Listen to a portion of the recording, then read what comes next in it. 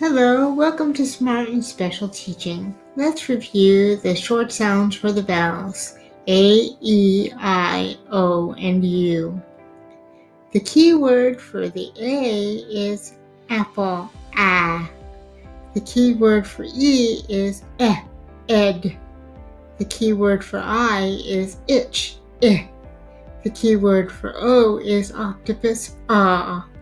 The key word for U is up, Now let's review the long vowel sounds.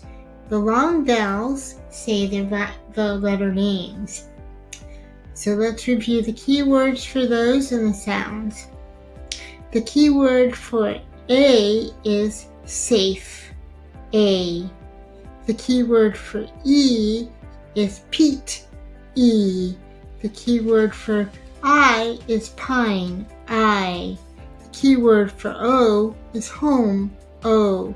U has two keywords, rule, oo, and mule, U.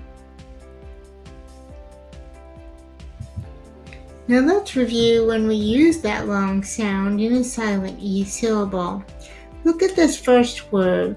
The word is pin, and it ends in a consonant, so the vowel is saying its short sound, I.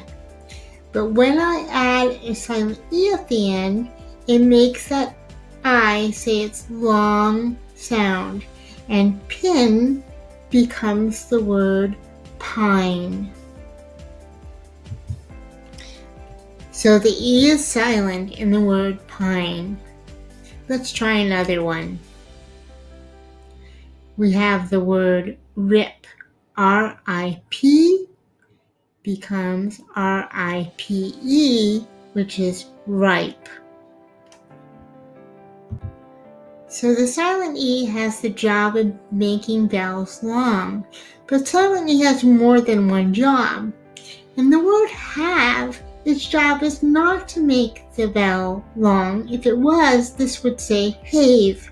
The job in this word is that the E is there because English words are not allowed to end in U or V. So we put it there so that the V does not break the rule and be the last letter of that word. So don't get confused when you see this E and call that have. Let's look at some more words where the silent E is doing its job of not letting the V be the last letter in the word. We have these words give, olive, active, and inventive.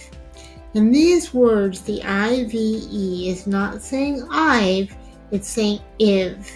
So don't get confused when you see IVE and be tricked into saying I've. It is iv. Give, olive, active, and inventive. There's one more thing that we need to talk about with IVE. In the word give and olive, IVE is a sound. But in the words active and inventive, the IVE is actually a suffix. Let's take a closer look at active and inventive. If I draw a base word grid, and then I add in my base word act,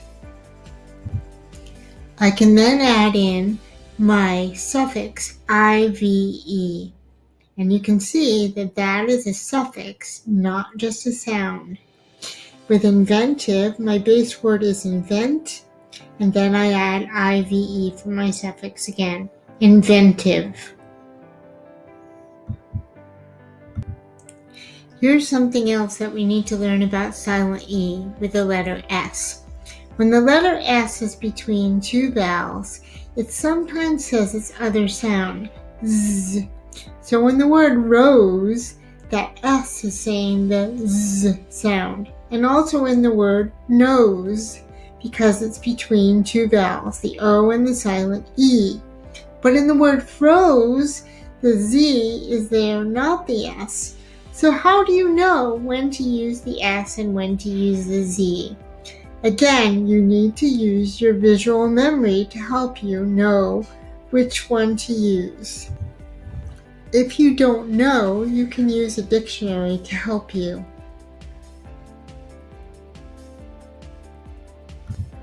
Silent E can be in words with more than one syllable. Here we have careful and careless. The suffixes change the meanings of these words.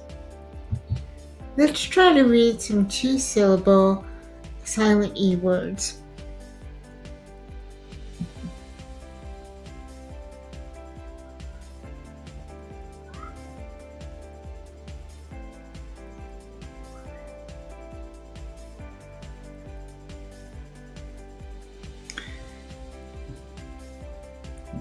We have reptile, grapevine, complete, and sunrise. Now I have a question for you. Can you tell which two of these words are compound words and which are not? If you said grapevine and sunrise were the compound words, you would be correct. Now let's try to read some three-syllable words, with silent E being one of the syllables.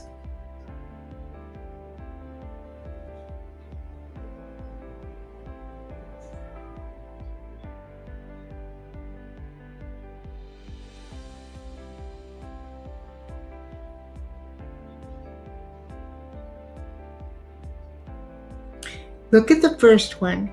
We have a closed syllable, val. Then we have another closed syllable, n. Then we have the last syllable being a silent E syllable, tine, valentine. Now let's look at the next one.